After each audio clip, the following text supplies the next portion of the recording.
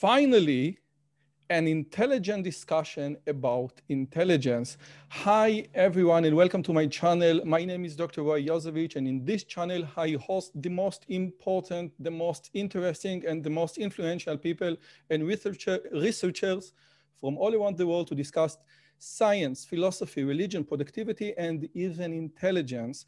And if you're not subscribed, please consider subscribing, hit the bell button, and please be part of this great community. And if you have something to say, write in the comments below, and I will do my best to answer. And today, I'm honored and privileged to have on the show with me, Dr. Rassel T. Warren. So I just make, now everyone can see. Dr. Rassel T. Warren is an associate professor. I wrote it, so I will read it. Dr. Rassel T. Warren is an associate professor of psychology at Utah Valley University, and his new book, In the Know, Debunking 35 Myths About Human Intelligence, just came out, and we are going to discuss his new book. So, Dr. Rassel, thank you so much for coming. How are you? I'm doing great. I'm happy to be here, happy to chat with you. This is the biggest time zone difference I've had so far in an interview, so I'm glad we found a way to make our schedules sync up. Have you ever been, this is nice because now it's 10 p.m. in Israel and we sync up because I did whatever Russell told me to do. So have you ever been in Israel?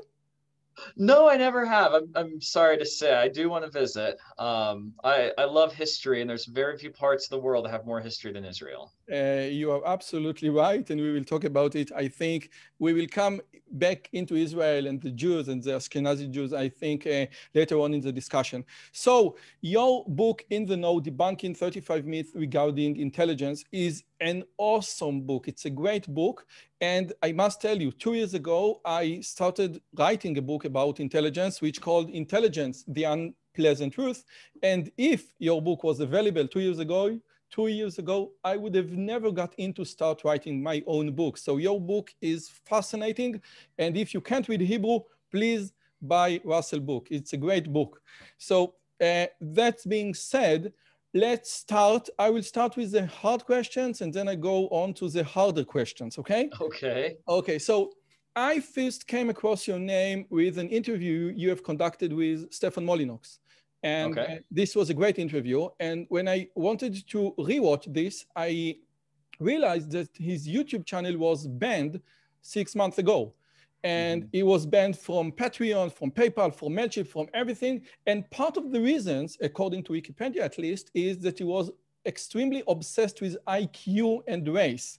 Now, it's not just Stefan Molyneux. Helmut Nyborg said basically the same thing, that he advised his young students not pursue a career in academia since IQ is like a black sheep or something like this. And my question to you is, do you feel any of this? Do you feel hard shoulder or cold shoulder from your peers, from your department, or that they can let you do whatever you want to do?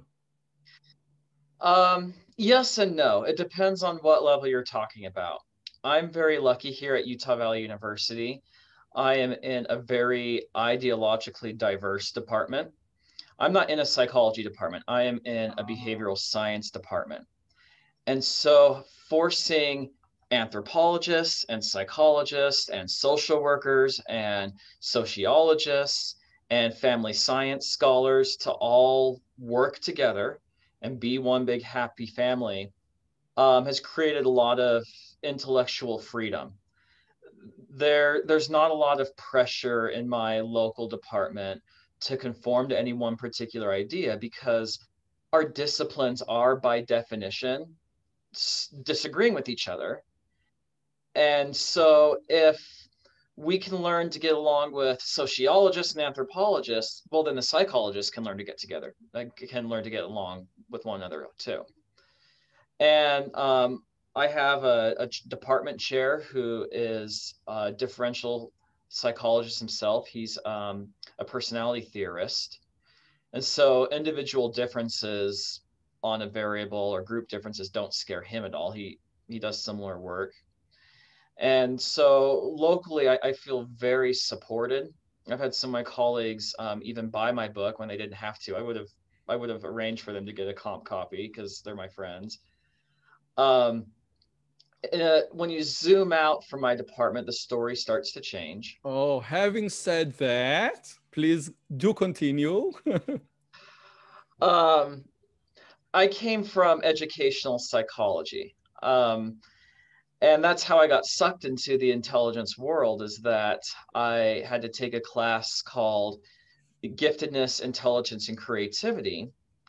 And I discovered, wow, this is an important variable. And I started reading more, and just there were too many interesting questions to research, too many interesting things to learn, and I haven't escaped. It's been over 10 years.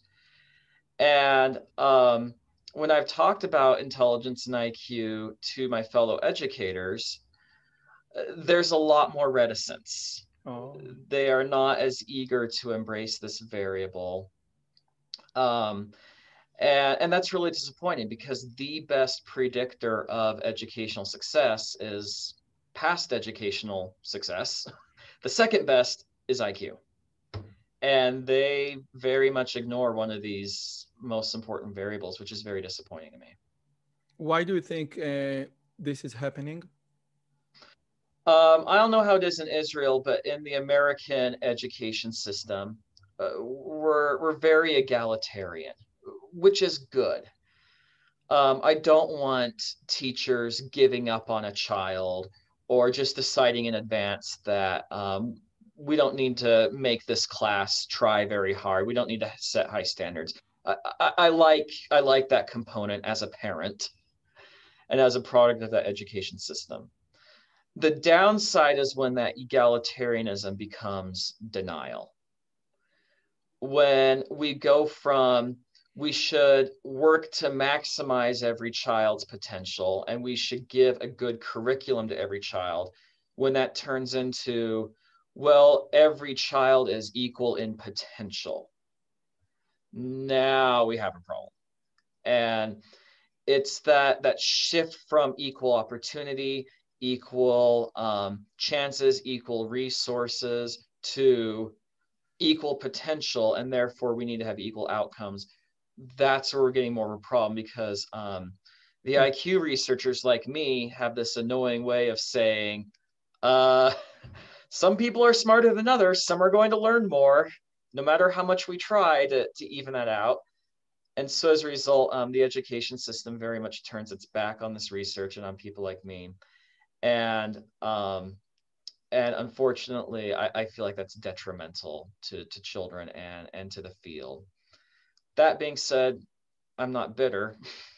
Okay. It's fine. I must tell you, because I think that I followed a similar path when I started learning intelligence. I was in the middle of writing a book about artificial intelligence, and then I got thinking, wait, artificial intelligence basically wants to imitate human intelligence. So let's write a small chapter about what human intelligence is. And I think that I say in my lectures that I knew what everyone knows, yeah, all the 35 myths that I knew, and I came across a wide, fascinating world. And then I started to see that I'm leaning toward one side of this world, like toward Richard Heyer and Charles Murray and Richard Nisbet, and it is less convincing to me. So I did my best to read the opposite. So I think there is no other opposite book than The Mismeasure of Man. So It's like the best, it's like the prototype of the opposite books of intelligence, yes? Mm-hmm. And partly what Gould says, and I hope he will come to the show as well, that what you said about your educational system and the reasons that educators in the US try to ignore the IQ is basically your fault. It's not you, Russell, but it's the United States' fault, because when the IQ test was transformed from the Binet, the French model of Binet that wanted to spot the weak children and help them, to the US via Louis Sterman, the question became, and I think that Gould phrased it very, very accurately, it's not about to spot a weakness, temporary weakness that we can help fixing. It's just to measure even a genetic trait. So I think that in the history, and I'm sure that you're aware of that, the history of, the starting off the IQ test in the US started with, yes, IQ is like a stamp. It's like a stamp for the child for eternity. And this is, I think, what many many teachers and educators are afraid of. Do you agree with me? Broadly, yes. And I've done a lot of reading and research on Lewis Terman. He's one of the pioneers in my field. I've published an article about him. I've edited a special issue of a journal about his work. And I agree with you that he brings us the shift from the Binet thought of where are the struggling kids? Let's find the struggling kids and find them, to changing that intelligence test to being used to measure everybody, whether they're struggling or not, and especially to identify who Terman called gifted children. The termites. Yes. Most famously his termites and his long let me just say, it's like it was, I think, a group of 150 gifted children that he just treated as like his own children, and he just followed their life route throughout many, many years. Yeah, he identified the exact number is 1,528 children with IQs. I was very, very wrong. I'm sorry. Off by a factor of 10. But all of them had IQ scores of 135 or above as far as it was measured. And yes, they were followed for 74 years with official data collection. And then another group collected health and mortality data longer than that.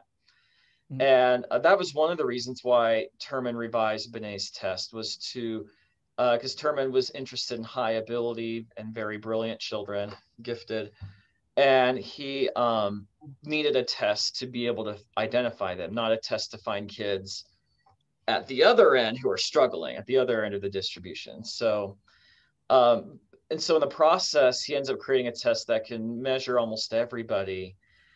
And you're right that a lot of the assumptions for a lot of the researchers until about the mid-1930s is that, yes, this number is stamped on your forehead. It's indelible. You can't change it. Thankfully, we've gradually moved away from that, but IQ still has some of that baggage. And people still think that that's what these tests are trying to do, and they don't like that. And so one of the reasons I wrote the book was to clarify what the test really can and can't say, and what common misconceptions out there are incorrect. Okay, so let's move to the book. But before, I came to know you via a great paper that you wrote in 2018. So let me just share this screen. I will have just a second. And the title of the article is what do undergraduate learns about, or what do undergraduate, I'm sorry. What do undergraduates learn about human intelligence, and analysis of introductory psychology textbooks? And basically what you're saying in this paper is that if you go through very many modern or contemporary psychology textbooks, they miseducate the students regarding IQ and race, IQ and intelligence, multiple intelligence, Gardner theory, etc. And my question is, if the professionals are miseducated regarding intelligence, what are your expectations from the public? So in a way, your latest book is not so surprising. Yeah, and actually that article is one of the inspirations for the book. My co-authors and I, we analyzed almost 30 of the most popular English language textbooks being used in Intro to Psychology in the United States. And we had very high standards for what was considered inaccurate. We were extremely conservative because we didn't think it was interesting to find where the authors disagreed with us personally, because scientists are always going to have disagreements. It's part of the job. And so we took some standards published in the mid-90s. One was an official statement from the American Psychological Association. The other was a mainstream statement on intelligence. And we said, okay, these are solid enough. They've held up well over the years. They've been out long enough that people can find them. They're not hidden in some obscure journal. And so we compared the books to those standards, and we only considered something wrong if we could point to a passage in one of those statements that directly contradicted what the textbook was saying.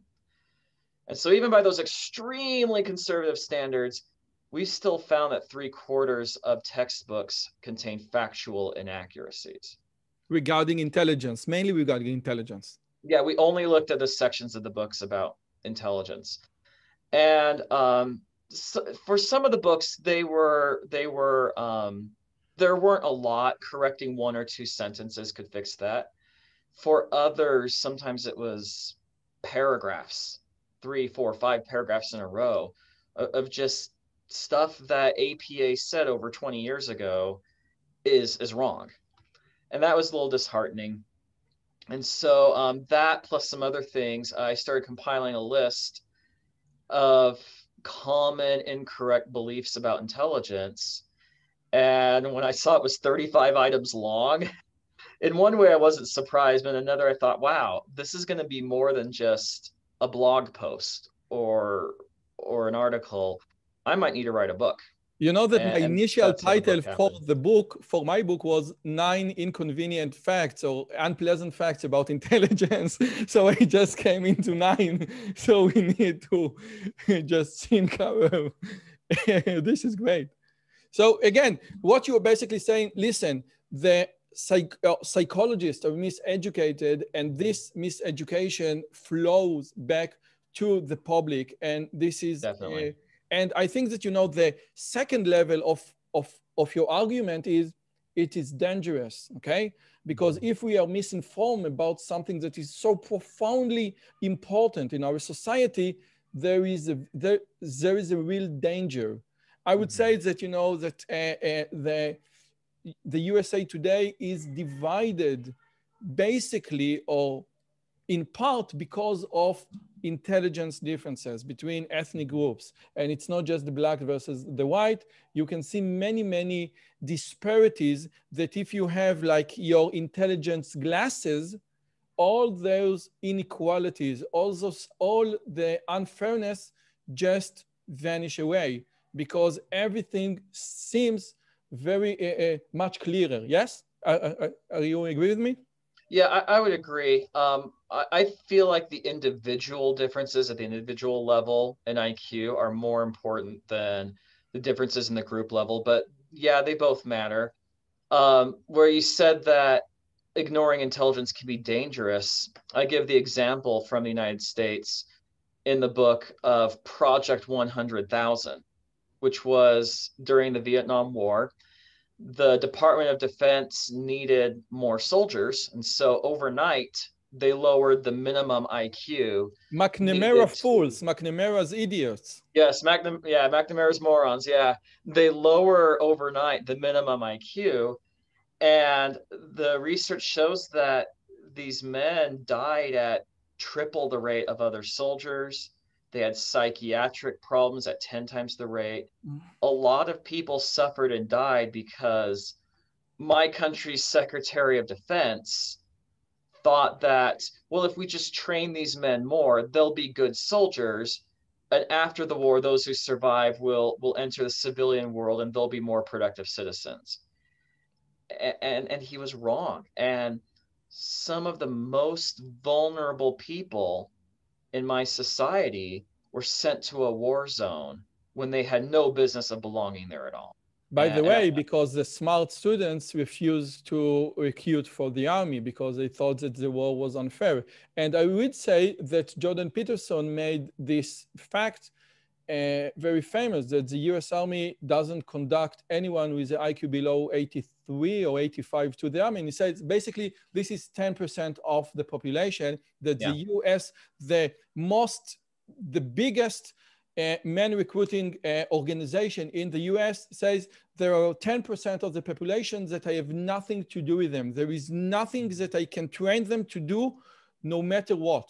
And this is a very, very disturbing fact that Peterson says both the Democrats know the limit and the conservative ignore. Yeah, and it's not a standard that someone pulled out of thin air, and it's not a standard that the military leaders set just so that they could make their lives a little easier. The American military's been testing intelligence of its recruits for over 100 years now in some form or another. And from very, very early on, they discovered that the men who scored worse on these tests were harder to train. They weren't as good soldiers, either in peacetime or in battle. And every time that my country has ignored this, and often because you're right, sometimes they don't get volunteers when the war is not being fought well. It's always ended in tragedy. In the civilian world, usually it's not life or death at stake, but I have seen some people propose, for example, eliminating the bar exam that lawyers have to take in order to practice. And one of the reasons is because on average in my country, Asian Americans have the highest passing rate, followed by white Americans, followed by Hispanic Americans, and then African Americans have the lowest passing rate. And so some people have said, well, there must be something wrong with the test. We need to get rid of it. And I look at that and I say, no, because, we are winnowing out incompetent lawyers. And if those people end up not serving their clients well, we could have mistrials, we could have people not getting an adequate defense, we have people losing a lot of money. Society has good reasons to keep tests and intellectual standards for many jobs. I always say that it's not that the test is not fair, life is not fair, and the test reflects life. And this is basically the issue here. Now, you also wrote a book called Statistics for the Social Sciences. And from my own experience, after 2 or 3 years of lecturing to the public about intelligence, statistics, where are I just got done teaching that class about an hour ago, so the book's right here within reach. I didn't know you were going to ask. Where are the matrusha? How do you call them in English? Yes. So yeah, let me just say, now, from my experience, the most challenging thing to explain is what statistics for the social science mean regarding intelligence. That every law in the humanities is only an aggregate law, because in the hard sciences, in physics, gravity always works, always. You can't say, wow, this time it didn't fail. This time gravity didn't work. No, gravity must work. In fact, if gravity doesn't work for a single time, you need to dump the old theory. But in the social science, there is no such a relationship. It's much, much, much broader. So if you can please, because I think this is a very weak spot for many people to grasp, what is the main or inherent difference between statistics for the social sciences and for the hard sciences, of course, regarding intelligence? Mathematically, there's not a lot of difference. It still uses the same numbers. We still use averages and things like standard deviations. R squared. What matters more is interpretation and philosophy. You're right that in the hard sciences, especially chemistry, physics, computer science. Yeah, computer science, definitely. They don't worry about margins of error and standard errors and things like that, because for the very reason you said, if suddenly gravity doesn't work even once, then we have a problem, and we need to reevaluate our data and our theories, etc. In the social sciences, I like to think of human behavior and human traits as being very complexly determined. With gravity, you can determine the speed that an object will fall or and the course in terms of just a small number of variables. Its current speed, whether it's accelerating, its mass, and the distance from other objects. With just about those four things, you can make extraordinarily accurate predictions about where something's going to fall, where it's going to land, how long it's going to take, et cetera, et cetera, et cetera. Human behavior has a lot more than four causes. What you ate for breakfast this morning could have been determined by how much time you had, whether you went grocery shopping a few days ago, what you're in the mood to eat, whether you're on a diet, et cetera, et cetera. We can name a dozen possible influences on the question of whether you ate breakfast and what you ate. Human behavior is quite a bit more complex than gravity. And I don't think we will ever reach that point where we can make predictions that are correct 100% of the time, the way physicists can. What is the maximum correlation you think possible in the humanities? What's the maximum R square? Point what? It depends on your variables. I'll tell you right now, the correlation between my height as measured in centimeters and my height measured in inches is 1, because it's two measures of the same thing. But the correlation between the verbal and the mathematical SAT scores, or if I remember correctly, is 0.9. So this is a very, very high for the social sciences. High factor for the humanities, yes? Yeah. But on the other hand, predicting one test score from the test score on another test has limited use. What we're usually more interested in is using one variable to predict important life outcomes, like life success, job prestige, whether someone will graduate from college, whether someone's going to reoffend if they're released from prison, etc. And those correlations tend to be weaker. So the philosophy in the social sciences is not establishing ironclad laws, because that's probably not possible. It's identifying probabilities. And so, yeah, we talk about a lot of correlations. We make a lot of predictions with in intelligence research, but they're probabilistic. And so when my child takes a test in school and it says that he has a high probability of graduating from high school or graduating from college, that probability is not known with 100%. There are exceptions, and we have to learn to live with the fact that there are exceptions and to understand that general rules may not apply to a specific person, even if they apply to many people or a majority. I write in my book that if you give me two children, one with an IQ of 90 and the other with one IQ of 110, I can say nothing regarding those two children 30 years from now. But if you give me two classes of children, one with an average IQ of 90 and one with an average IQ of 110, I can say many things with high confidence regarding the average of these two classes. And again, one thing that I came across many times is the correlation between IQ and divorce, because my sister got divorced, my parents got divorced, and you said, yes, there is a correlation between IQ and divorce, and because people with a lower IQ are more probable to be in this group of getting divorced. And by the way, this is very, very logical, because divorce basically means a bad decision, and it can be bad during the divorce, and it can be bad during the marriage itself. So I said, listen, there can be a very smart man or a woman who got divorced. Elon Musk, I think, is a great example. But on average, there is a tendency for you to get divorced. So I think that this is what you said, the probable or the tendency. And again, I think that people it's not that they don't it's not that they can't understand it, they don't want to understand it, okay? Oh yeah, definitely. And I mention offhand in the book a couple places the negative correlation between IQ and divorce.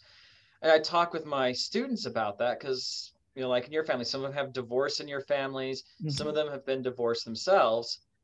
And I say, look, this correlation, and don't quote me on it, I'm vaguely remembering, it's about negative 0.3. It's pretty weak, but it's there. You notice it across samples of tens of thousands of people. You don't notice it being very consistent in one family. 0.3 among tenth of thousand, it is valid. It says something. It says definitely something. Okay. Yeah, it says something at the group level. Yes. But I say, you know, think about an individual marriage. What might be things that might lead it to end in divorce, regardless of how smart the people would be? And my students can easily name a dozen different possibilities. There's infidelity, there's money troubles. And I point out in the book, sometimes getting divorced might be the smart thing to do, especially in situations of abuse and neglect. And so that's why the correlation is not as strong as it could be, and why it's not a good predictor about whether an individual person will experience divorce. But when you zoom out to the group level, as you said, yes, it's a very useful thing to tell us about overall group tendencies, which may or may not mean anything for one particular individual. Okay, so after 26 minutes, I think we are ready to move to the book itself. So the book is divided into 7 sections, and section number 1 is the nature of intelligence. And in each section, you have between 5 and 6 chapters. So my first question is that IQ is not a real thing. And by question and by saying this question, I first need to define what real means. So basically, an IQ is an approximation of, like Richard Hire say, of G. It's a good estimation of G, and G basically says that if you take every cognitive abilities that you can think of, there is a correlation between it and another cognitive ability. So in a way, all cognitive abilities, no matter what they are, it could be like a trivial knowledge, or how to multiply 2-digit numbers, or how to spin 3D images in your head, whatever you want, there will be always a correlation between 2 tests, which means, this is like the Spearman theory, that there is like a unique single unitary thing, and this one is called G. And this is like the intelligence, because I can say, I know, I'm sure that you know, many people who are extremely well in one thing, but they are not so well in another thing. So my question is to you, is G a real thing? And when you finish answer, I will ask you a question from the mismeasure of man. So be prepared. Okay. Yeah, this idea of G, this general ability that helps people respond to or solve any cognitive task, no matter what its appearance is, there's very strong evidence that it's real. We use a statistical procedure called factor analysis to identify G. And what some people don't realize is that, and this includes psychologists, factor analysis is not enough to establish the reality of a trait in the human mind.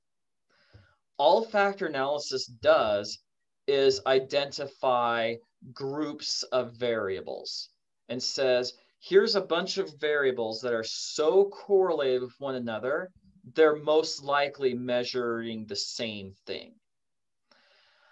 But the thing is, you can spike a test and ask a whole bunch of questions about the same thing and artificially generate a factor. So I might create my intelligence test, but then I might be a little mischievous and create a subtest where I time how long it takes people to bicycle a kilometer. And then I have a different subtest to see how long it takes for them to bicycle 2 kilometers. And then I have another test to measure their steering ability on a bicycle. And then another test to measure how they can go through an obstacle course. And lo and behold, I now have a bicycle riding factor on my test. Wow. That doesn't mean that there's a module inside your head for bicycle riding. It just means I spiked my test with a bunch of tasks that are all very basically similar. measures the same thing. Exactly. And the question is, Russell, when two things are so alike that they became just one thing. Yeah. Basically. And so having a factor is not enough. You have to show that that factor corresponds to reality. And to me, the best evidence of that for G is its correlation with biological variables. G correlates positively with brain size. G correlates with thickness of the cortex. Yeah, thickness of the cortex. How well organized neurites are, axons and dendrites within the brain. It correlates with frontal lobe size. It correlates with white matter connectivity, and it correlates with even myopia. People who are more nearsighted on average tend to be smarter. And if G were just some statistical quirk, or if it were an artificial creation of the test, it would correlate with very little, if anything, in biology. And to me, that's very strong evidence. Another strong piece of evidence is the fact that we can't seem to create a test that's cognitive that doesn't produce G.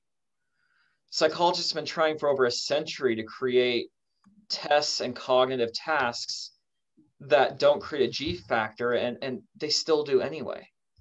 And so to me, if G were something fake, if it weren't real, it wouldn't correlate with biology, and it would be really easy to create cognitive tests that don't produce the G factor. And that's just not what happens. So basically, Richard Heyer is going to be here next week, and what you are saying is, Rich is great. You're going to have a great chat with him. Yes, he basically got me into this amazing world of intelligence. And basically what you are saying is you can read Stephen Jay Gould, The Mismeasure of Man, and about G, and about Cyril Barrett, and about everything. But it will convince you just until you read Richard Heyer, The Neuroscience of Intelligence, and then in The Neuroscience of Intelligence, Richard Heyer will show you, like in the P-fit theory or the efficiency theory, that just by doing an fMRI or brain scan, I can deduce your IQ or your G. Therefore, G is something that that manifests in the brain itself, basically. Yeah. And we have disagreements about how to go from that biology to the G idea, and then from G to how problems are solved. But there is a link, and there's some colleagues of mine who say, well, G is just something that brains do. And some healthier, better functioning brains will therefore have higher G, and less well-functioning brains will have lower G. I have others who believe that it's a biological consequence, not a functional consequence. I think there's pieces that are correct about both, but we're still, I mean, we only have had live brain scans since the late 1970s. This is the equivalent of trying to deduce every secret of the universe a generation after the telescope was invented. We're still early on in this. We know there's something interesting out there to learn and to discover. We're still developing the tools to discover what all those things are. Russell, it's not that just that we are like one generation after the invention of the telescope, but the US government doesn't give grants to investigate or to do research in those particular fields because they are not politically correct. So Richard Heyer himself said that there is no grants to do a research about the cognitive differences between men and women, for example. So I think that it is even more challenging than the telescope example. It is. On the other hand, I'm naive and I feel like the truth will out eventually. There are some historical analogies I see. I mean, in every historical period, there has been opposition to controversial but important research. And I'm not comparing myself to the experience of Galileo, but there was government opposition and formal opposition. There was government opposition in my country and elsewhere to evolutionary biology research, but the truth has a way of coming out eventually, and some of my colleagues are very creative in how they get the data they need to test theories and advance science. Okay, so I couldn't agree more. So let's move on to the another thing in section 1, where you say that basically intelligence is a Western concept that doesn't apply to non-Westerns. Mm-hmm. So I had Joe Heinrich 2 weeks ago on the show, and he is a student of Jared Diamond, and he basically thinks that intelligence is a Western concept that doesn't apply to non-Western. And Jared Diamond himself in Guns, Germs, and Steel said, it's not that I am more intelligent than the people of Papua New Guinea. I couldn't survive a week in Papua New Guinea. So are you disagree with Jared Diamond and Joe Heinrich, or you just interpret what they say differently? I disagree with them on some points and I agree on others. Yes, put me in the jungles of Papua New Guinea and I will be dead by nightfall. And if you define intelligence as the ability to survive or thrive in one's environment, then yes, by Papua New Guinean standards, I am extremely stupid. And I admit this. Every culture is going to have a different definition of intelligence or a different list of behaviors that they see as intelligent. And that's fine. There are going to be different behaviors that either in the physical environment or the cultural environment are going to be beneficial in some places and detrimental in others. And so I agree with the culturally relativist perspective that you do have to look at the context and you do have to look at what tasks are important to be able to master an environment and what tasks and ideas and knowledge are culturally valued. So it's not a myth. So the Raven method abstraction is irrelevant in Papua New Guinea. We both agree on that, yes? Yes. Okay. And I don't deny that. What I say in that chapter is we're never going to have cross-cultural agreement about what is intelligent or what behaviors demonstrate intelligence. That's impossible. We can't even get every scientist in a conference to agree on a definition about anything. And so what I say in that book is, let's move from trying to agree on a word, because these verbal definitions are always going to have some ambiguity. There's always going to be disagreement. Some words are just not going to translate equivalently into some languages. And let's instead talk about the statistical abstraction of G. And that's what I talk about in that chapter. And I draw heavily on an article I published last year in Psychological Bulletin, where my student and I found data from 31 developing non-Western countries, the places where if G is Western or if intelligence is Western, that's where we're going to find differences compared to what we see in the West. And we found that when we did the factor analysis, that on over 95% of the data sets, we found G. So that doesn't mean that, oh, you know, the same skills that make you smart in the US make you smart in Papua New Guinea. No, what we're saying is beneath the culturally valued skills, beneath the layer of culture and beneath the specific tasks that matter, there is an ability, a global ability that helps people navigate through the world. What was that? That help people. I think that it's Linda Gottfredson idea of IQ, that IQ help you navigate through the world. Mm-hmm.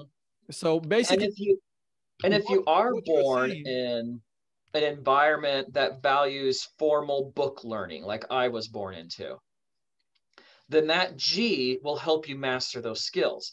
But if you're born into an environment where folk knowledge, plant and animal identification, and you know, identifying which species are poisonous, which ones you can eat, then that G underlying will help you learn those culturally specific skills. And so if intelligence is G, then G's everywhere, but the manifestations and the culturally valued knowledge can be radically different. And that's what makes cross-cultural testing so hard, is that you have to find tasks that are valued in both cultures, understandable in both cultures, and that people in different cultures can have access to in their past to be able to master. So how can you examine this in Papua New Guinea, for example? So basically what you should do is to rank the people of Papua New Guinea according to their skill. And this is a word that I don't like, because I usually say skill is not intelligence, because there is another thing. So basically what they are skilled in hunting and in identify plants, etc. So I don't know if this is exactly like intelligence. And then if you rank them according to their ability to do or to learn new stuff in their domain, you will see a correlation with a thickness of their cortex, basically. Yes. But you didn't measure the cortex. So how did you measure? Because I mean, if you only have like the Stanford Binet, so how do you measure intelligence in non-Western countries? Well, we took the data that were already existing. We did not go to these countries, and the tasks vary a lot from data set to data set. We had almost 100 data sets, and they varied from instruments developed in the United States or Europe, translated into the local languages, to culturally specific custom tasks designed for these groups specifically. Some of them were very bizarre tasks by Western standards, but when we read these articles that talked about them, clearly there was some sort of cognitive work expected from people answering these. What I'm saying is that you could create a Papuan battery of different tasks that are cognitive and valued in that culture that people have been exposed to in different knowledge, and then run the factor analysis like we did, and you will get G. And you will be able to rank order Papuans compared to one another based on their G. It would take some work and some some experience understanding what the education is like and the cultural experiences and what knowledge is important. What the chapter does not say is that it does not say that we can just stroll into any country in the world and give an American IQ test to people. You can't do that. To do cross-cultural testing, you have to find knowledge and skills and other cognitive tasks that matter in both cultures. The more different the cultures are, the harder that is. It's really easy to compare Americans and Canadians. We know a lot about each other's cultures. There's not a lot of differences. Frenchmen and Swiss people. By the way, I tried to solve American IQ tests, and I couldn't do a single letter or word quiz. None of them. And I think that my English is more than sufficient for many things, and I write in English, but I couldn't answer a single word puzzle. And it's genuinely, it's generally considered unethical to give people an intelligence in a language that's not their native language. So that doesn't surprise me at all. English also has the quirk, a couple of quirks, but it also has the quirk that it is the language with the largest vocabulary. 200,000. What was that? 200,000. I think it's more than that, especially if you count scientific or technical terms and slang. In Hebrew, we have like 20,000. So it's yeah. And I'm bilingual in Spanish, and after I had been speaking Spanish for about a year and a half and got some more nuance in my vocabulary, I realized that very frequently you had multiple words translating into one Spanish word, and very rarely vice versa. You rarely had multiple Spanish words mean one word in English. And so I'm not surprised, because it's very easy to create in English intelligence test questions that exploit the nuance of the language, that exploit the very wide vocabulary. And if you're not a native English speaker, you might not understand the shades of meaning. And so that doesn't surprise me at all. And that's why cross-cultural testing is hard. But luckily, there are some universals. Every human culture has opposites like up and down. Every human culture has a word for the sun and a word for the moon. Every human culture understands that water flows downhill. You probably can't create the most sophisticated test based on these facts, but you could create a pretty good test for children that would be useful in Israel, in Papua New Guinea, and in the United States. But I would not be asking questions about American history to people in these other countries. That's grossly inappropriate. So no, of course. But let me give you all. But with your permission, let me offer another explanation. Okay.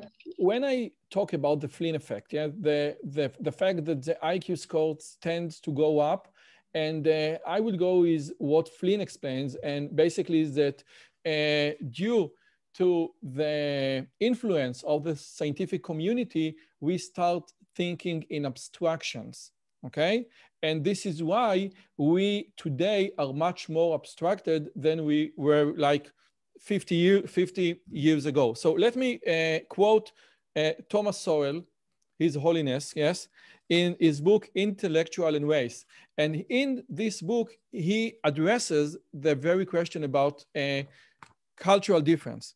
So basically, he says the following: in a world where the ability to master abstractions is essential in mathematics, science, and other endeavors, the measurement of that ability is not an arbitrary bias. A culture-free test might be appropriate in a culture-free society, but there are no such societies. So basically, what I'm offering is an alternative example or explanation. And I said, yes, this test is culturally biased, but it's not an arbitrary. And if you are, and if you want to live in this new world, if you want an internet, so the internet is dominated by the West, by science, by math. So I can agree that those things are Westerns, yes? We think in object and subject, etc. But those things are the most important one to survive and prosper in our global world. Okay? Yes, and I would agree with that. These tests were created, and still are for the most part, created by Westerners. And especially the UK and the United States dominate the research in intelligence today, which has some drawbacks, which I recognize. And so you're right, there had to be a decision of what to put on these tests. And it is impossible for that to be divorced from culture. No human has ever had a culture-free thought or behavior. That's just not possible. Culture is not a thin, if I can use some weird English terminology, a thin patina, a thin layer that you can just scrape off to see what you really want to see. I'm an Orthodox Jewish. I know what you're talking about. Yeah, I mean, this is a you know exactly what I'm talking about. And people who are culturally conspicuous or who are cultural minorities in their country are very aware of this.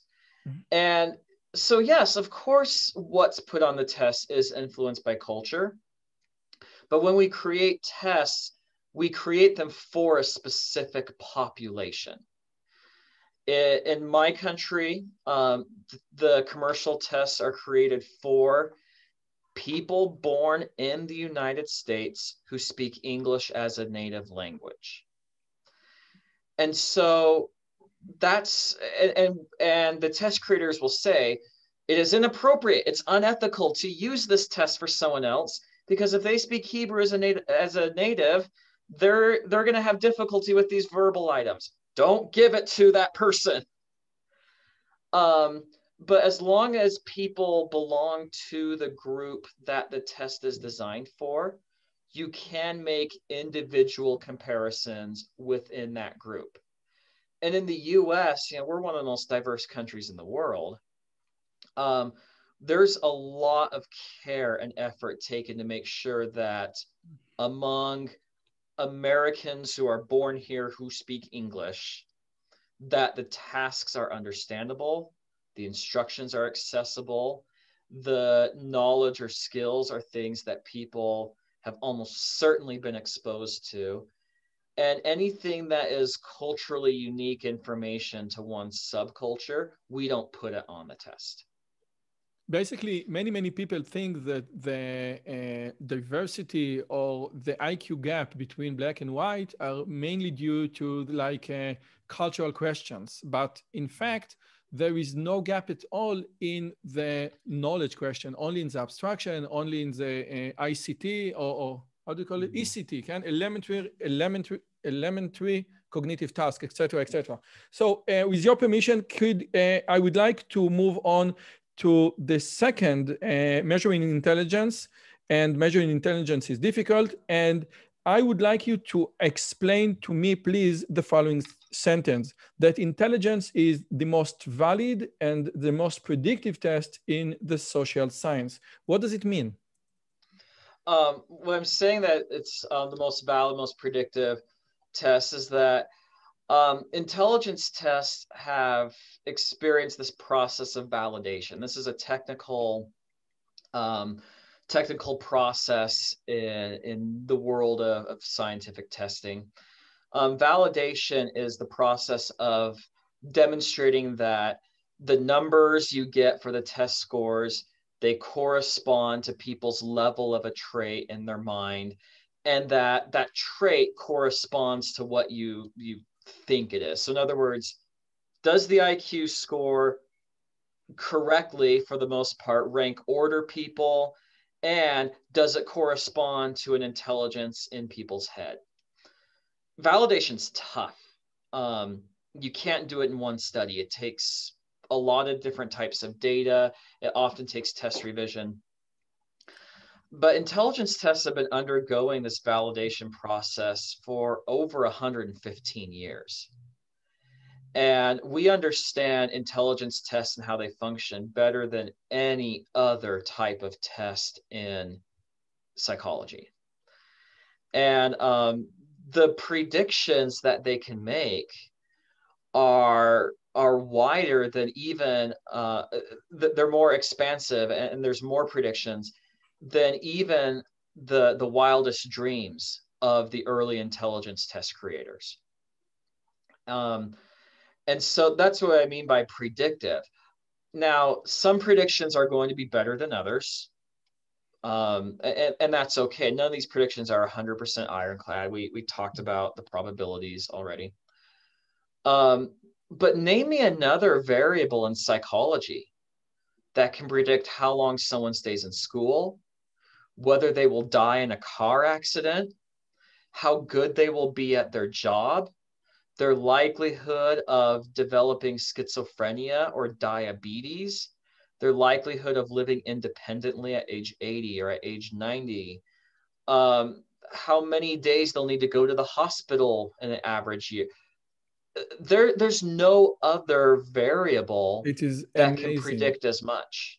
It is amazing. I would just want to refer to Ian Deary, a famous research regarding the Murray IQ test, where people were tested in basically the same IQ test, 70 or 80 years apart. And what he found was two things. He basically found many things, but he found that the correlation between the initial test given at age 10 and the second test given at age, I think, 80 was 0.8, or the correlation was it was a very valid test, which means that, again, IQ, and maybe Louis Terman was right, is like a trait that goes with you. It's like your fingerprint, yes? So it goes with you from age 10 to age 80. And second, he found out that people with higher IQ tend to live more. And this is so, it's like, how can it be? Yeah. Because people can die from many things, from cancer, and cancer doesn't filter people according to their intelligence. Oh, yeah. So your car gets hit in an intersection on the street. The physics of whether you live or die doesn't care what your IQ is. I wouldn't liken IQ to a fingerprint that's unchanging through life. What's stable is a person's rank order compared to their peers that are their same age. And you can get some minor shuffling in the rank orders.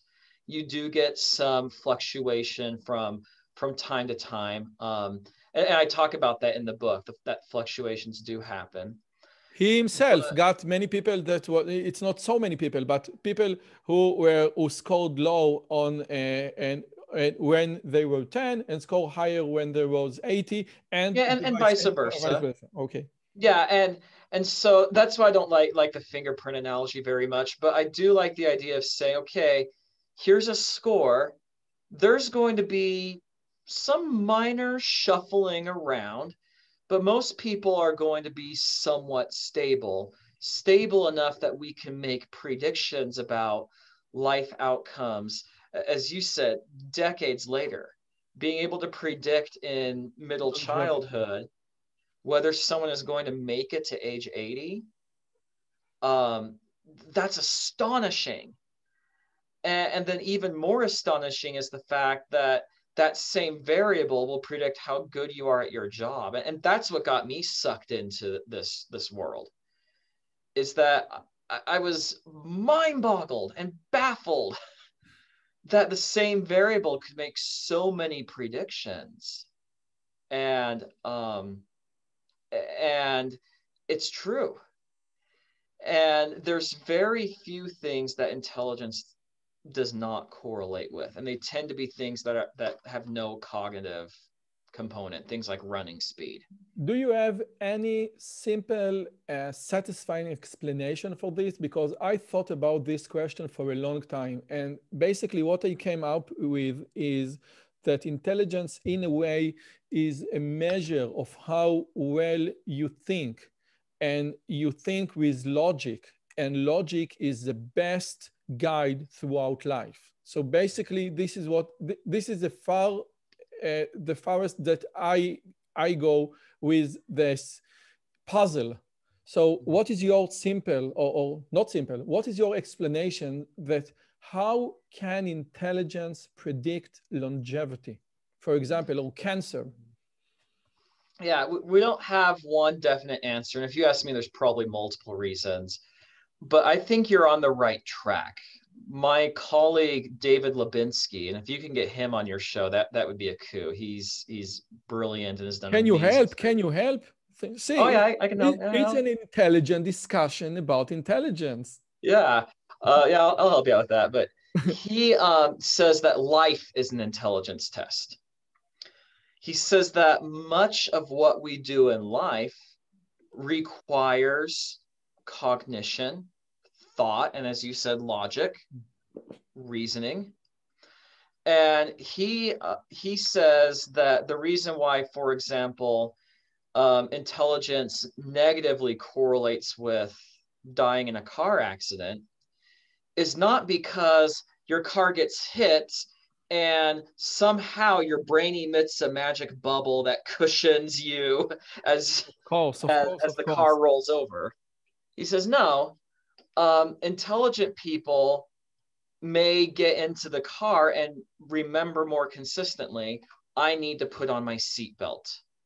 They may be more cautious drivers. They may take fewer risks. They may speed less. There's probably some other variables mattering. Maybe they earn more money, which helps them buy a safer car. But Lubinsky would say, every time you get in the car, remembering to buckle up your seatbelt and then not take it off is like a one-item intelligence test. And do that enough times, and eventually you'll have a correlation between IQ and dying in a car accident, a negative correlation. And so his idea is life is an intelligence test. And because so many things in an economically developed country require the use of your intelligence, lo and behold, they end up correlating with IQ, even though the test creators never intended it. So this is, and I think that from there we can move. Do we have like 10 more minutes?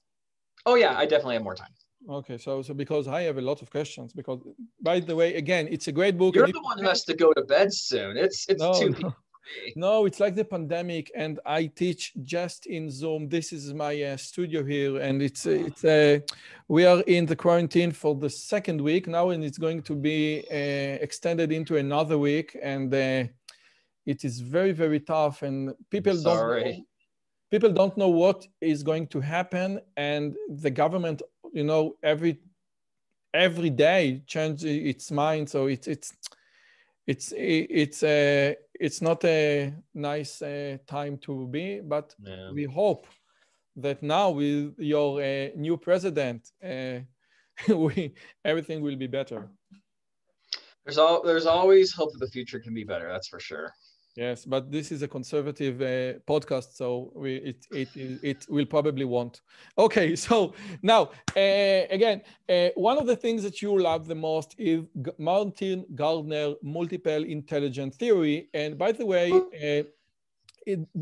this is not a new theory because we have Robert Steinberg theory and Thorndike theory in the beginning of the 20th century. Just Gardner became immensely famous. And Errol Hunt, the famous author of the book Intelligence, a great book, wrote that Gardner theory was an easy sell for teachers, an easy sell. So if you could please, and I don't know if you wrote Errol Hunt quote, but if you can please explain, A, why Gardner theory is such an easy sell for teachers, and many teachers and educators believe in this theory, and B, do you find it not just wrong factually, but also dangerous? Because I found Gardner theory dangerous. So please. Yeah. First of all, it is wrong factually.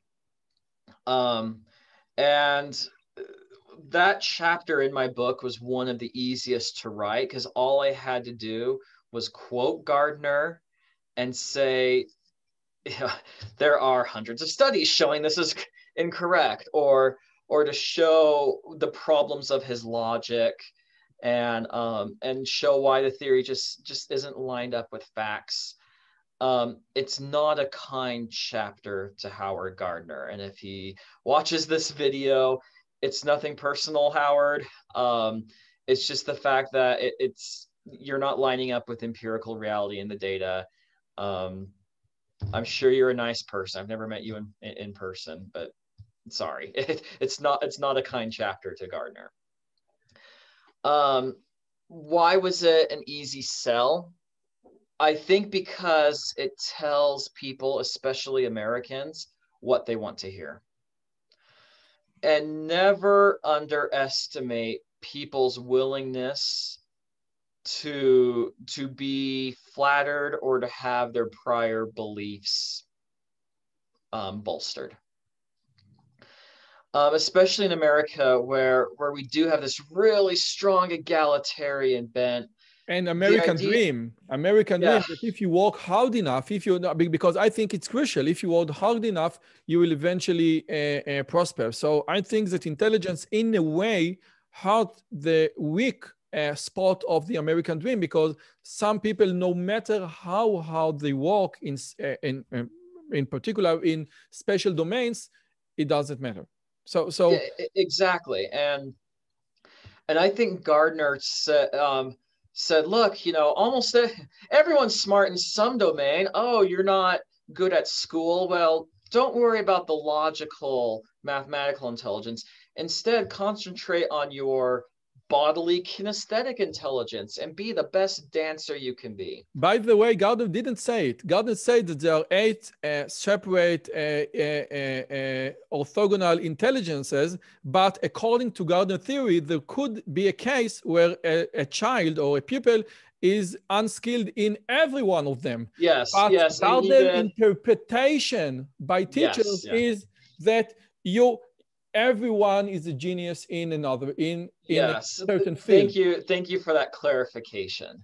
Because I think it's very important, because this exactly what, in my opinion, makes Gardner theory so dangerous. Because instead of letting the child and say, listen, you are not good in math, and if you are willing to do the homework and if you are willing to work hard, we can leverage your skill from, I don't know, from 3 units to 5 units. I don't know. This is how it goes in Israel. But basically, we say, listen, it's not that you're not good in math. You are genius in one other thing. And when everyone is smart, no one is smart. Okay? And I think that this encapsulates, because smart is something in reality. And if we eliminate the word smart, like in 1984, people will come up with a different word to point to someone and say, is smart. And I think that Gardner theory tries to just vanish the word smart, but again, it's something real in reality, and we will need a word to point to someone and say, he is very smart. I should go to him for an advice. Yeah, and I see the perspective of where it's problematic in practice as being very much at the teacher level. I don't want teachers wasting time to try to find 8 different ways to teach fractions because they think they have to reach each child's intelligence. That's a waste of their time.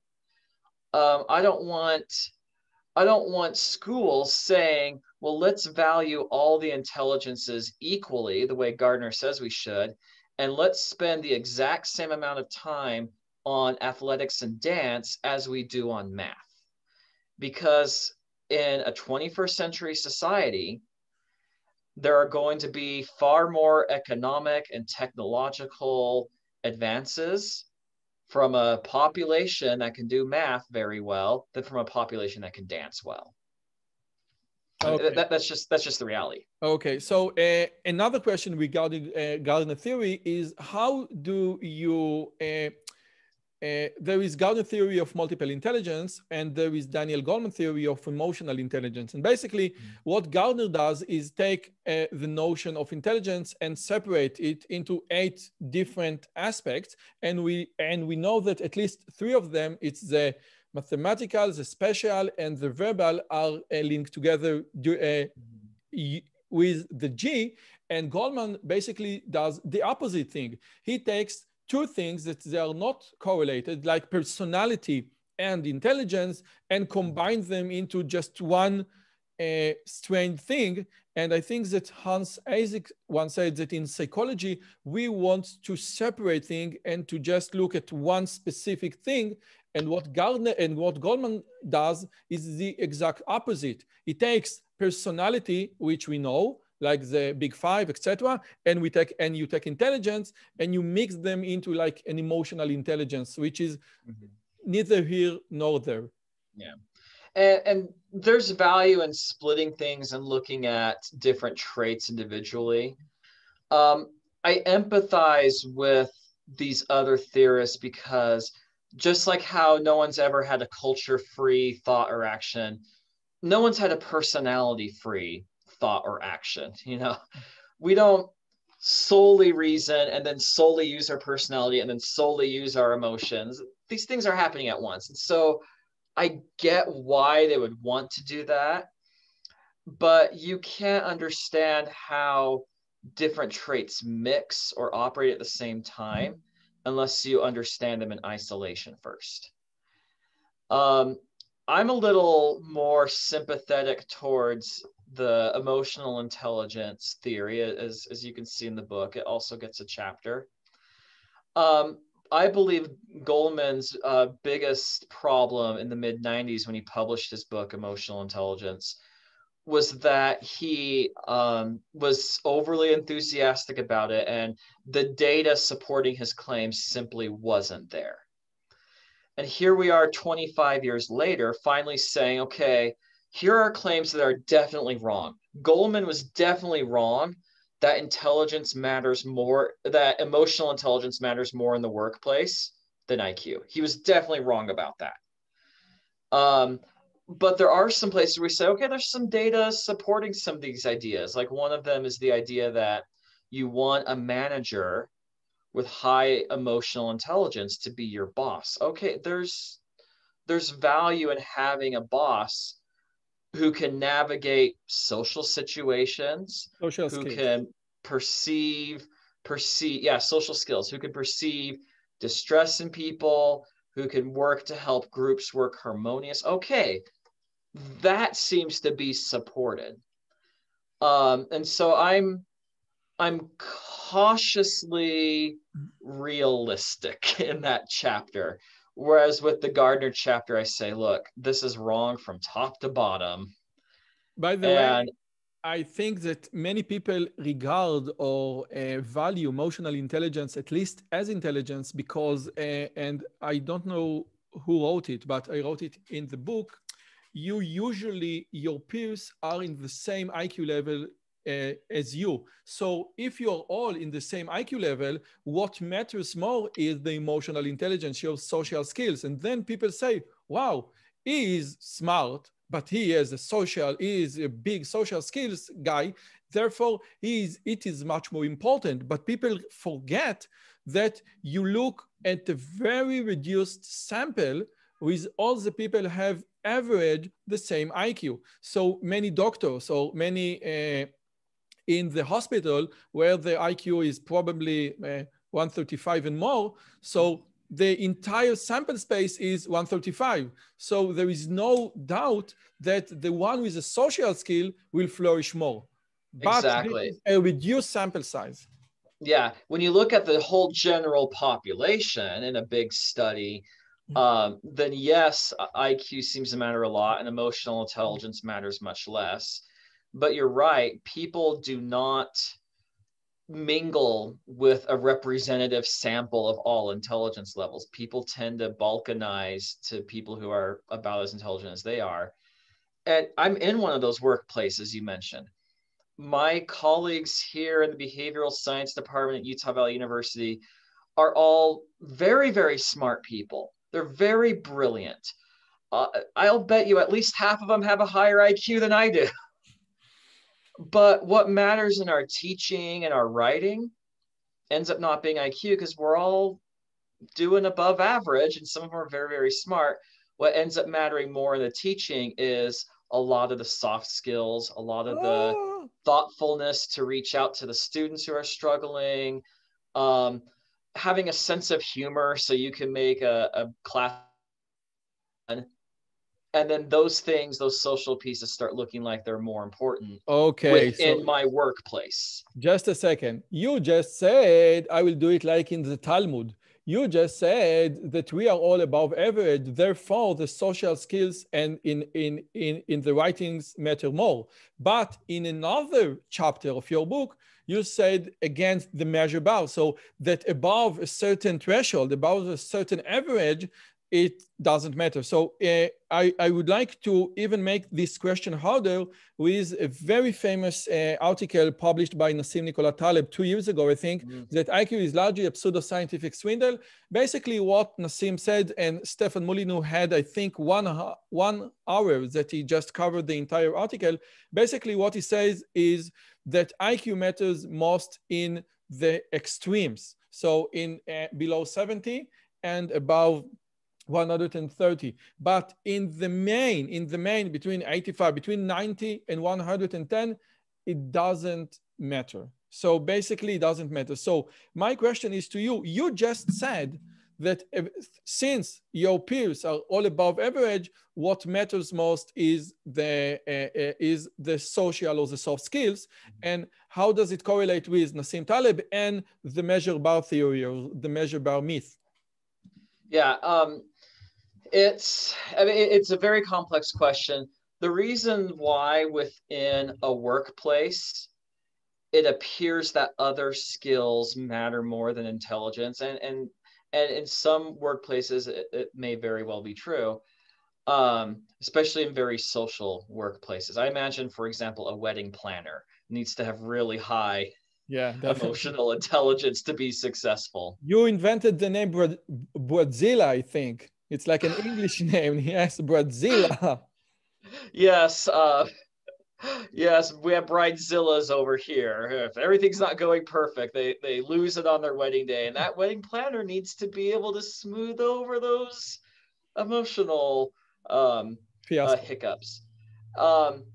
The reason why it's nothing special to do with intelligence or IQ, why within a specific workplace it might not matter enough. It's just restriction of range in the data. You see the same thing, for example, in the NBA. Everybody in the National Basketball Association League is very tall. They are much taller than I am. I'm 5'7", and almost all these people are 8 inches or more taller than me. And so when you look within professional basketball players, the correlation between height and the number of points they score is 0. Absolutely 0. And so if you look at just NBA players, you might look at that and say, wow, height doesn't matter much for playing basketball. Well, who gets to the NBA? But okay, but I totally agree. But IQ do affect your ability to write scientific papers.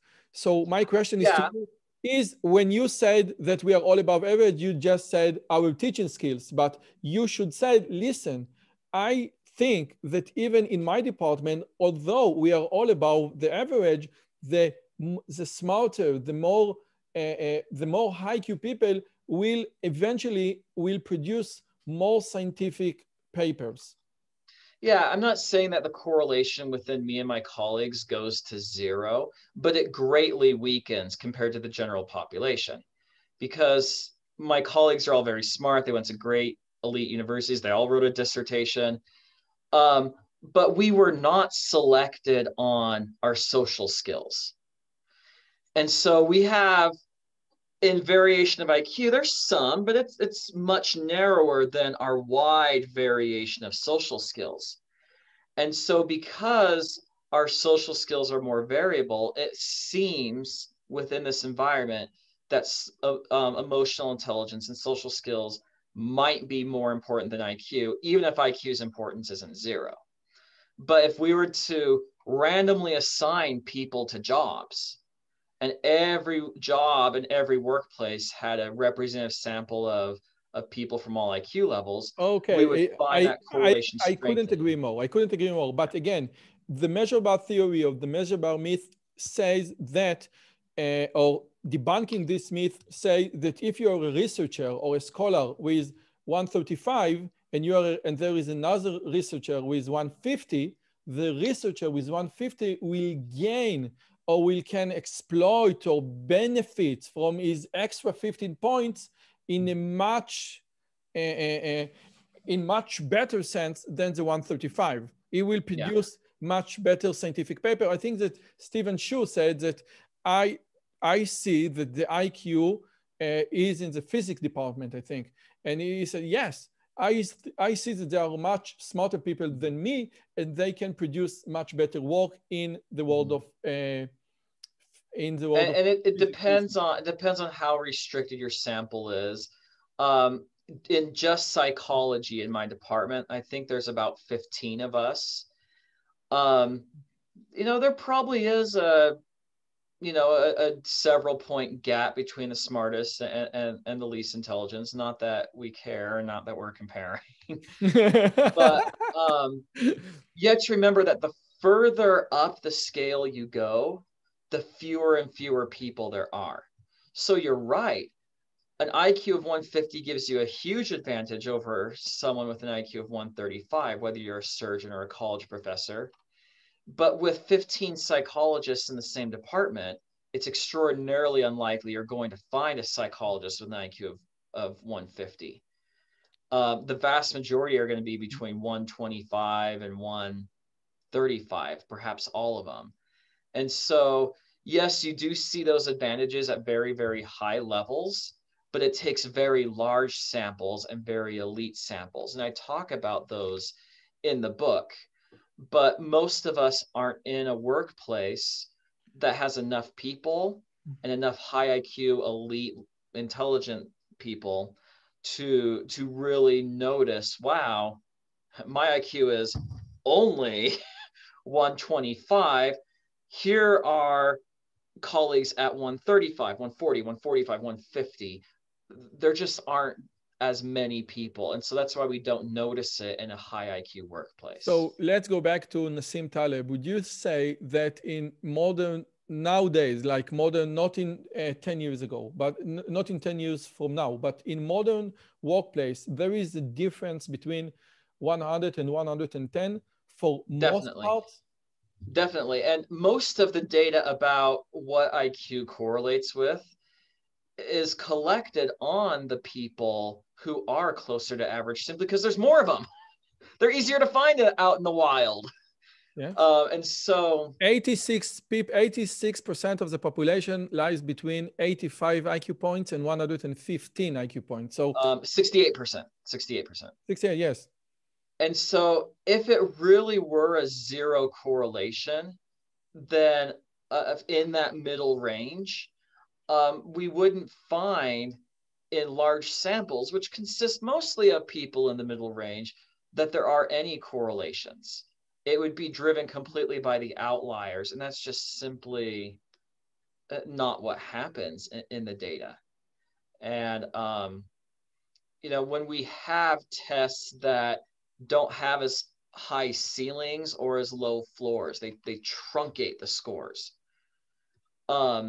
If Taleb were correct, then on those tests, you would find zero correlations with anything else. And that's just simply not what happens. A good example of those sort of tests are the basic skills tests here in the United States that we give to kids at the end of the school year. They test whether a child has mastered the basic curriculum. So we're not asking 10-year-olds whether they can do algebra or trigonometry. We're asking 10-year-olds, did you master adding fractions? Something that every kid was supposed to be taught. And so if you convert that to an IQ score, you don't get numbers above about 120. There's just not hard enough questions. And those scores still correlate with socioeconomic status. They still correlate with all sorts of other things. If Taleb were correct, they would correlate zero. And they don't.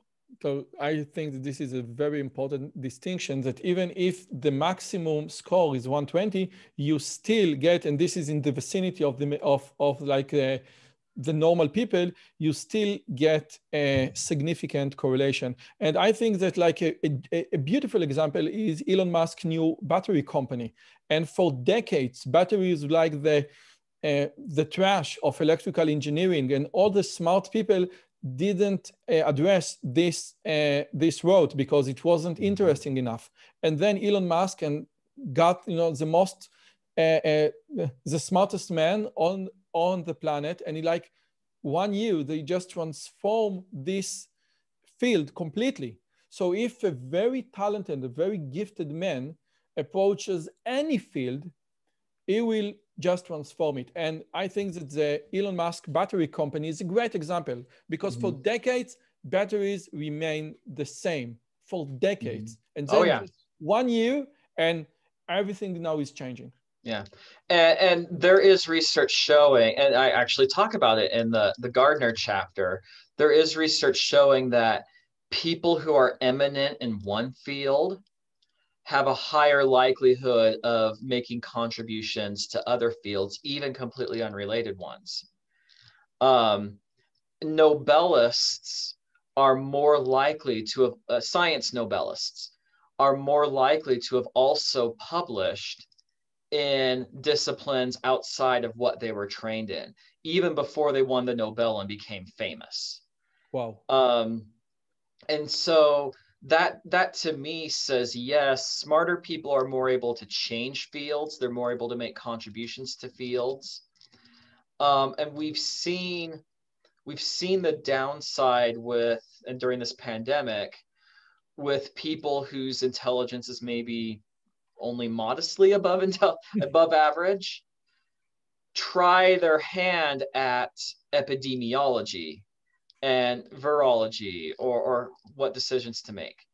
I think that we see that people, our tendency to get the vaccine is negatively correlated with their income. So, and income is positively correlated with IQ. So again, IQ is like the factor of everything, basically, of almost everything, beside one thing, how good you are. There is no correlation whatsoever between how good and bad. There are two really, really orthogonal things. So, but we can say that if you are smart and bad, you can cause much, much more harm than if you're stupid and bad. So I think it's very important to state over and over, your IQ levels say nothing about how good you are. Nothing about your morality, nothing about your ethics. You are completely right. And I have language in the book that shies away from any, that not only shies away, that denies any possible connection between IQ and, for example, someone's human rights or things like that. I would agree with that wholeheartedly. We can all think of very smart people who have done great evil in this world. And so I'm glad you brought that up. But I also see some advantage to smart people being very fluid in where they can apply their skills. What's disappointed me is above average intelligence politicians thinking that, okay, after listening to an advisor for an hour or two, I can make a decision about epidemiology. It's like, most politicians are probably IQs between about 105 and 120. You're good at getting elected. You're not a physician usually. Okay, Russell, I must tell you, it was a fascinating talk. Wow, it was like, again, mind-blowing. It's like an amazing journey towards one of the most interesting adventure of the human mind. You know, the measure, do we have a ruler that can measure how smart any person, a person is? And this also got us into the world of eugenics, the Holocaust, etc. So many, many things I quote in the book. There's a book, IQ, A Good History of a Bad Idea, I think. that said that of all the euthanasia, I don't know how you say it. Euthanasia, yeah. Euthanasia, we have like TH, it's very hard for us Israelis.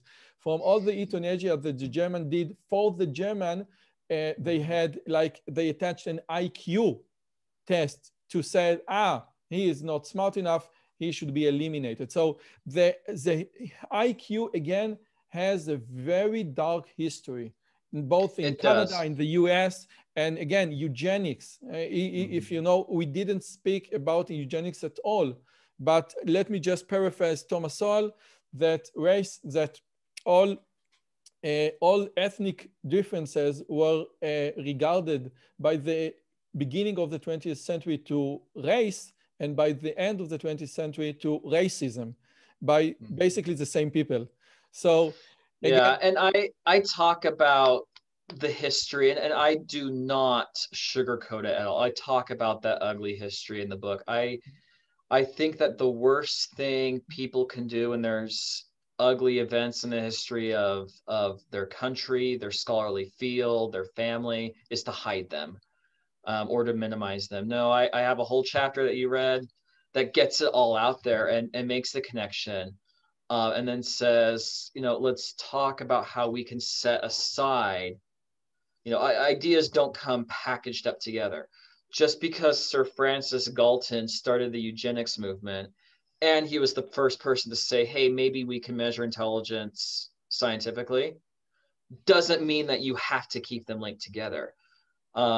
And just because the eugenic movements had a very, very bad reputation doesn't mean that eugenics in general, or like positive eugenics, is something bad, because at least what I say, every time that you bring home a girlfriend and your Jewish mother says, she is not for you, basically she is practicing positive eugenics. So we should be very careful. You're right, and I talk about how intelligence history does have this dark component where people's human rights were violated, the dark side of intelligence. Genocide was committed, people were mass murdered, and you're aware of that history, being Israeli and Jewish yourself. I don't have to recap it, and I hope this world never forgets it, though.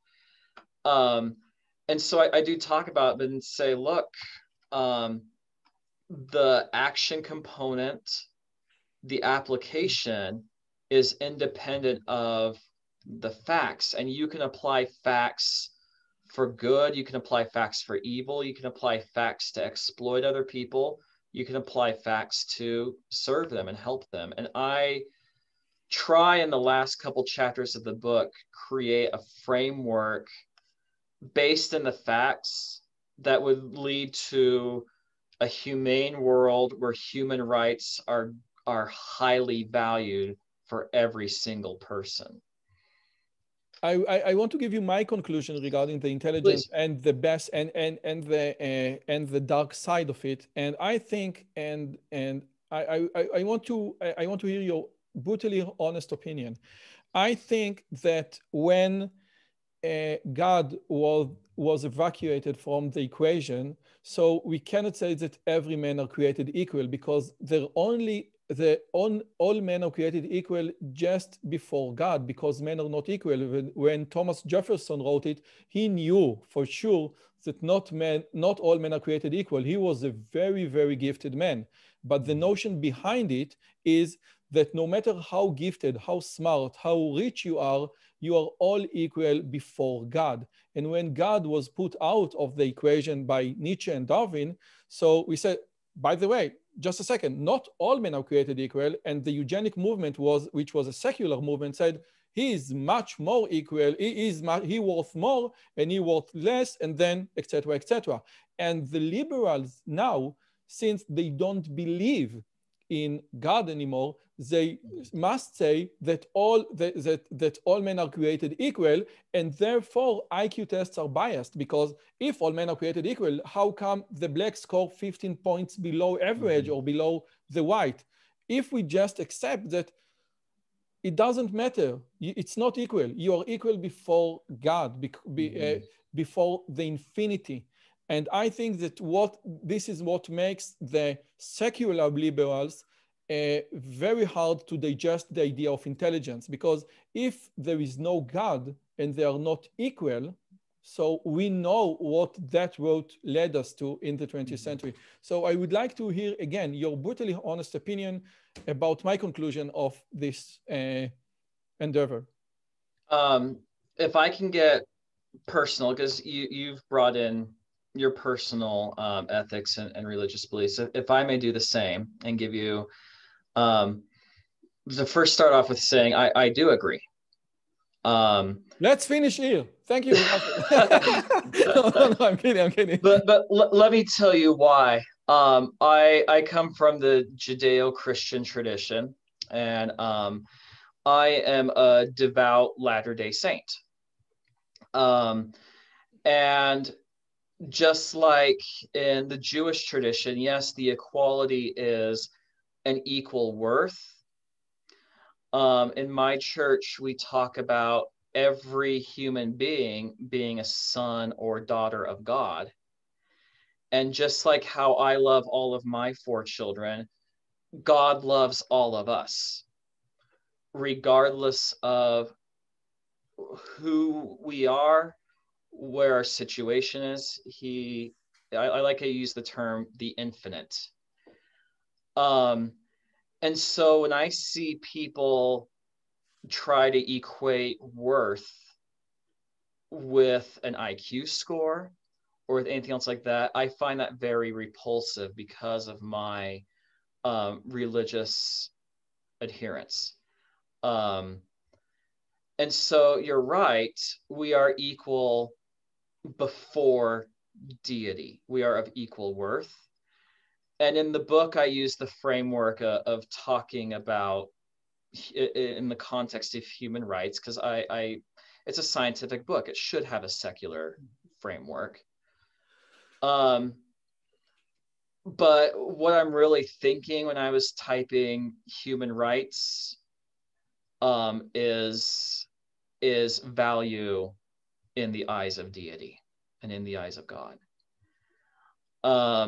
And if you can look at your fellow human beings like that, the idea of exploiting them, or as my country did in the past, sterilizing them against their will, let alone genocide, becomes incredibly repulsive. That being said, I also agree with you that that just because we are all equal in worth and in receiving love from deity, that does not mean we are the same. And that one of the things that we have to do here on this earth is learn to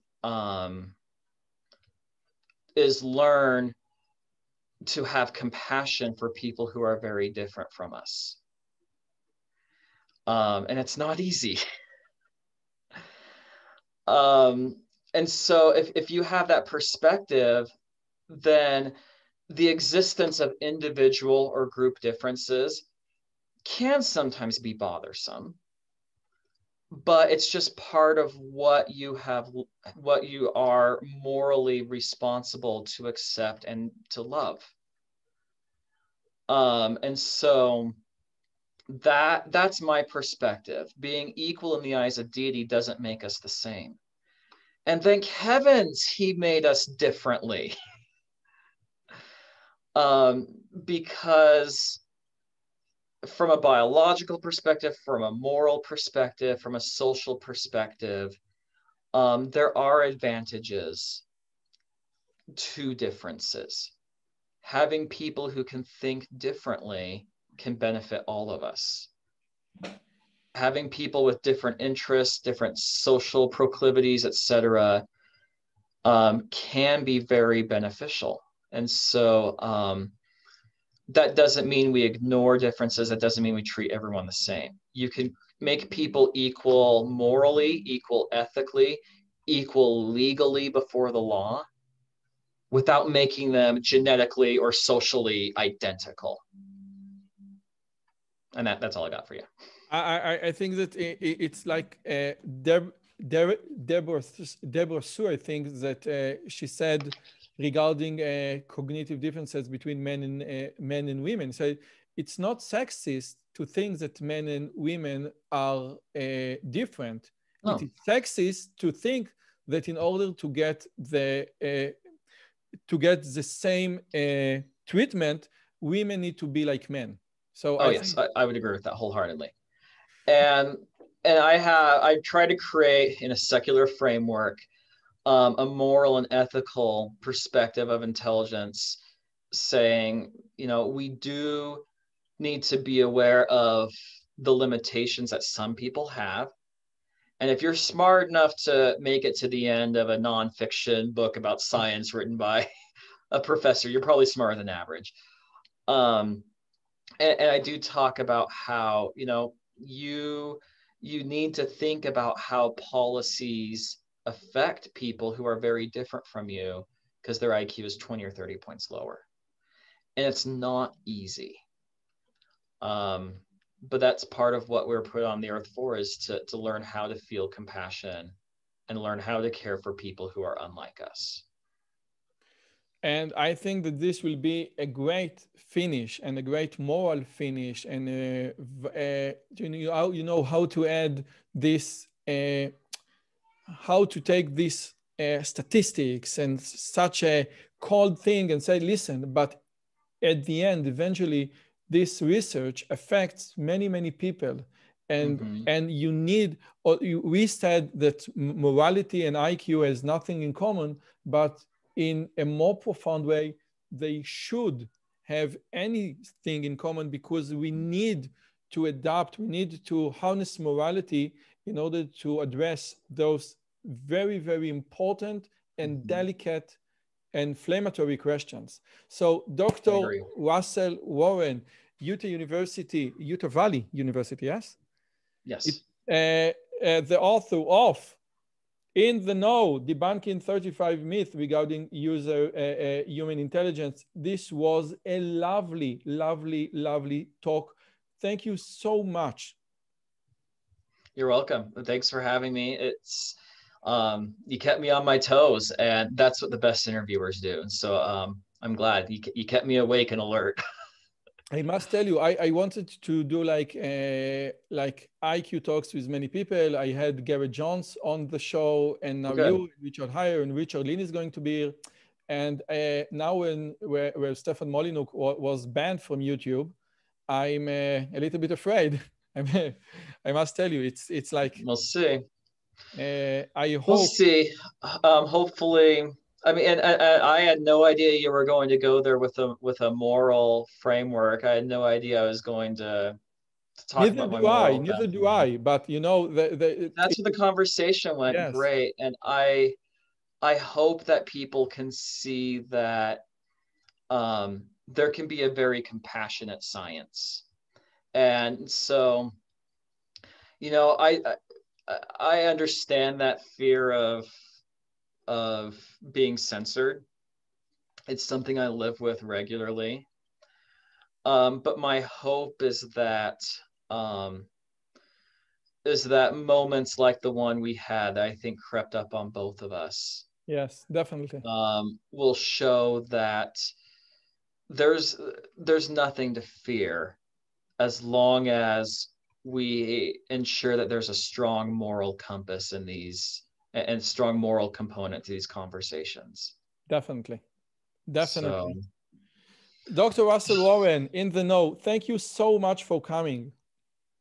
You're welcome. Thanks.